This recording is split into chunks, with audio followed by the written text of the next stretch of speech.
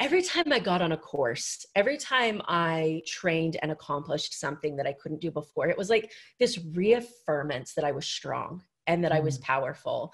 And I think I had lost so much of that from being in survival mode for so long. So I ran my first Tough Mudder and loved it. And shortly after that, my obstacle course trainer was doing an event called World's Toughest Mudder. And I had wanted to know more about this community. So I offered to be in his pit crew. And World's Toughest Mudder is this ridiculous event where people come to find their best versions of themselves. So it's a 5-mile loop, 20 obstacles per loop, and you run it for 24 hours.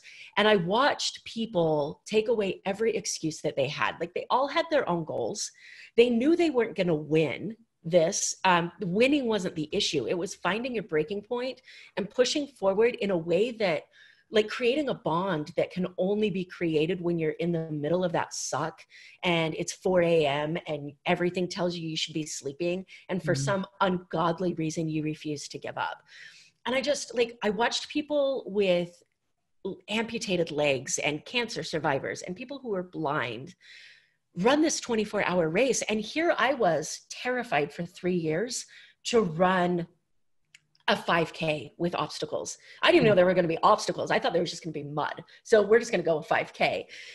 And I remember leaving going, I have to do this. And so I told myself that I was going to run World's Toughest Mudder the next year. And I told my trainer I was going to do that too. Again, be careful who you tell things to. Yep. So I trained in 2017 for World's Toughest Mudder. I ran 17 obstacle course races that year.